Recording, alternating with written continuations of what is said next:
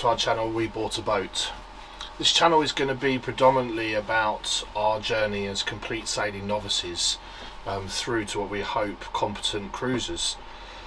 As many of you have, we've watched hundreds of hours of YouTube videos of different channels, watching people's experiences, but what we came to find was there wasn't many channels out there for people like us, complete beginners. And when I say complete beginners, we've never sailed before as a family. We've been on some chartered boat trips on holiday, but we've never physically sailed a boat on our own. So this is our journey. We'd like you to come along with us. We're going to try and make it as helpful and informative as possible. We're going to run you through the process of buying a boat, things you should consider or think about, things we had to think about, things we've learned, lessons we've learned, through to the training, which we've already started, and then basically from there on. At the moment it's January the 4th, it's quite cold.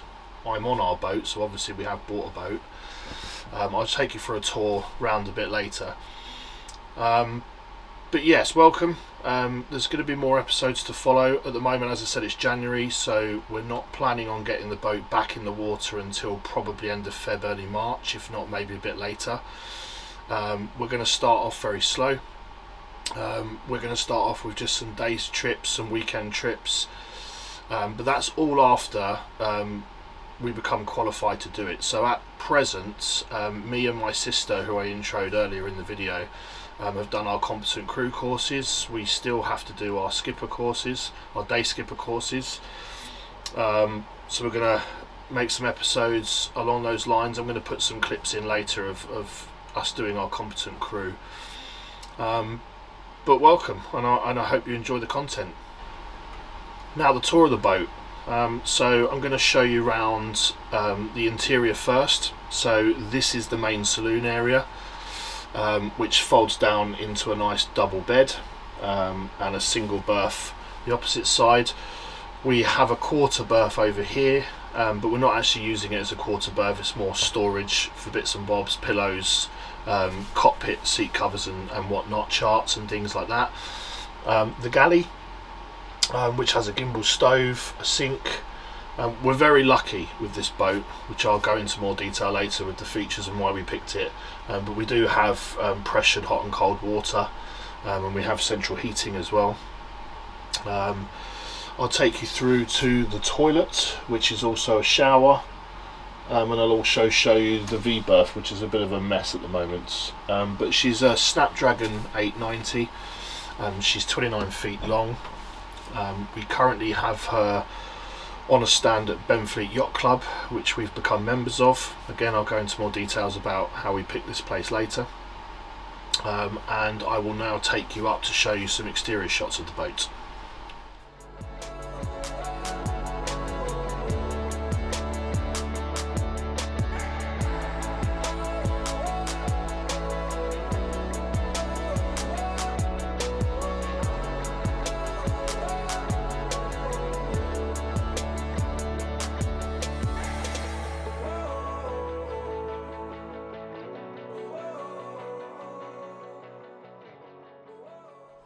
So again, as I mentioned earlier, the purpose of this channel is to share our journey of being complete sailing novices to buying our first boat, learning to sail, taking her out,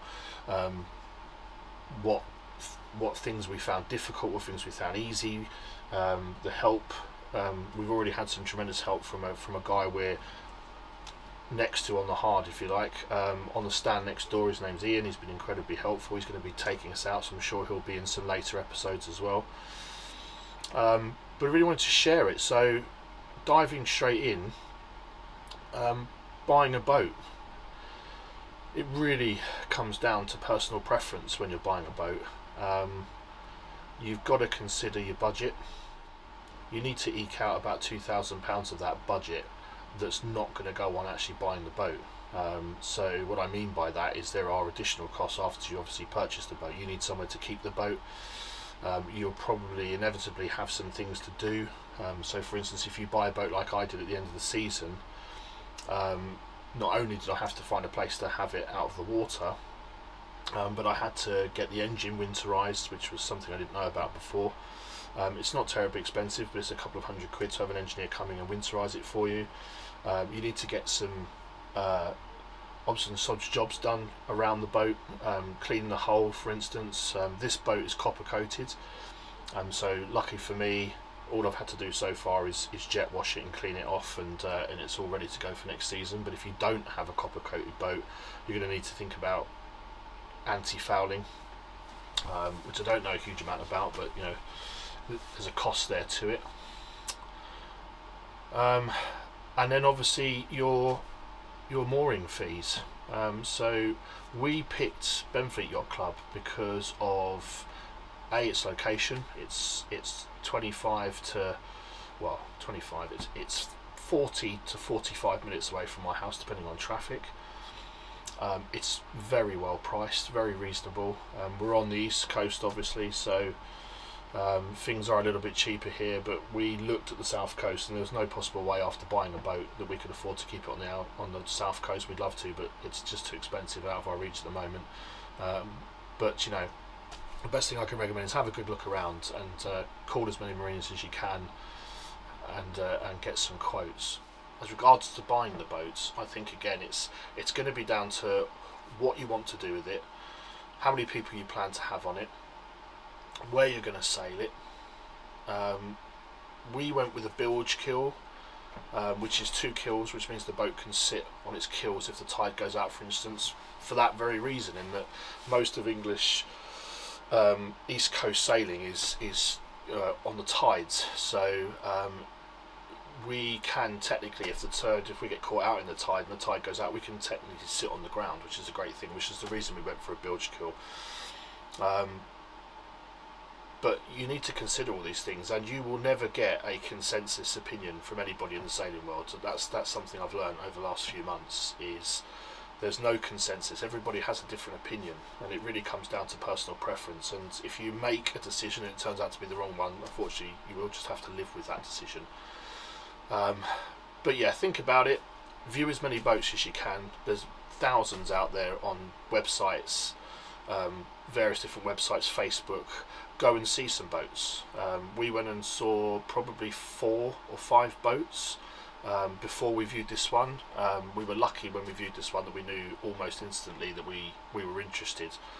But as soon as we left the visit, we decided within 100 metres of walking away that we wanted to make an offer on it, and we got it. Other things you need to consider: your sailing ability. If you know how to sail, great. If you don't, then I would highly recommend taking a course or 2. My route has been competent crew, which I've already done. I'm then going to do my day skipper theory and my day skipper practical. For the day skipper theory, I'm going to go with Ardent, which does seem to be a consensus that they're very good, and I know a few people that have done it and are doing it at present.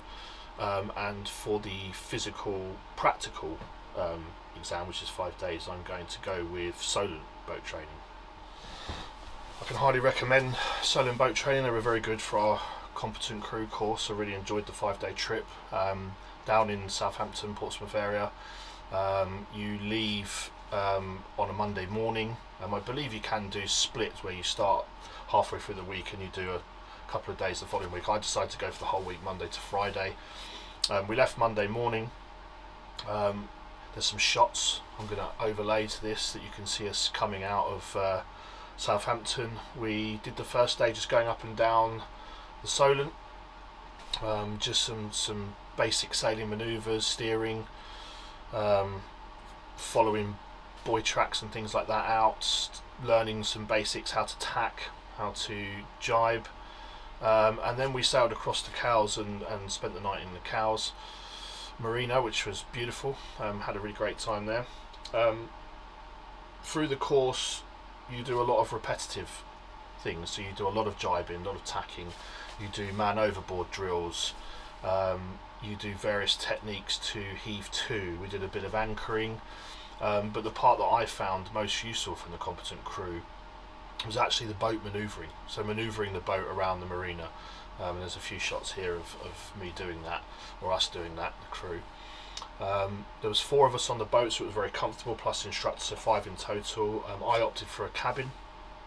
There are 3 cabins available on the boat, and then the 4th person gets the or the 4th and 5th person get the saloon. So much like this, on there it's 2 singles, but on here it's a double and a single. But yes, but it was very comfortable. I had a really great time, and I learnt a lot. I'm going to show you a few clips now of us picking up the boat after we bought it. So to let you know, when we bought the boat, it was actually in Ipswich, and we had to bring it back from Wolverston Marina, and we had to motor it all the way back to Benfleet. It was in October when we did this. The old owner was there with us, and obviously, you know, showed us what's what and how to do it, and he planned the trip. It was quite an adventure. As I said, we had to motor because we had wind against us the whole trip, but what actually happened was we actually left a bit late. We were supposed to be coming into kind of Leon Sea and Benfleet at around 5 o'clock for high water, and we missed that drastically. Coming past Southend Pier in the dark, as you can see here, it was about 7:30, and we still had, you know, a couple of miles to go, and we actually ran aground, which was fine because we ended up spending a lovely night on the boat with the old owners, and there was plenty of food, and it was very warm and comfortable. But it taught me very quickly that even a sailor with 50 years experience of sailing this boat, it can go wrong very quickly. So I can't emphasize enough on making sure you're confident or having someone with you before you take your boat out.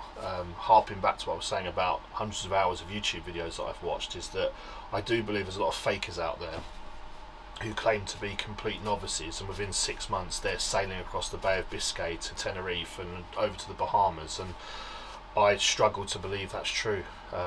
From what I've experienced so far, I wouldn't even contemplate trying something like that if my boat was big enough, which I don't think this one is, to go across the Atlantic. But certainly we could technically sail this across to France or Spain, I would imagine, but I wouldn't even attempt to do anything like that for the first few years. There is a lot to learn. It's not difficult, but you've got to think safety, and I have 3 children, as you saw at the beginning of the video, and I'm not considering taking them on this boat on my own until I am confident that I can get this boat in and out of this yacht club estuary, which I'll show you later with the drone footage, and, you know, confident I know how to sail, I know my emergency procedures, and, you know, I know that I can be safe, a safe skipper. So that's the biggest bit of advice I can give you, is confidence. Make sure you're competent, make sure you're confident, make sure you know what you're doing, because it is tricky, and this is England, and our waters are renowned for being quite treacherous at times. So get qualified. That's my biggest the biggest thing I can say that I've learned in the last 6 months is make sure you are confident before you take anybody out on your boat, or you take yourself out on your boat, because the sea's not forgiving, and things can go wrong. So a few shots now, as I said, of the exterior of the boat and the yacht club. It's quite a nice morning, although it's very cold. It's about 4 degrees outside. As I said, it's January. But I hope you enjoyed this introductory video. I'm off sailing this weekend with a group of guys that are trying to do their yacht master qualification, and they've kindly invited me along for the weekend. So I'm leaving on Friday night, and we're setting off from Southampton on Saturday, and sailing over to Yarmouth, into a marina overnight, and then back again. So I will certainly get some shots of that, and that will be, I think, probably most of the next episode is me on that trip, and then the next episode will be us going in the water. So I look forward to seeing you again. Please pop any questions in the comments, and I'm happy to answer them. See you next time.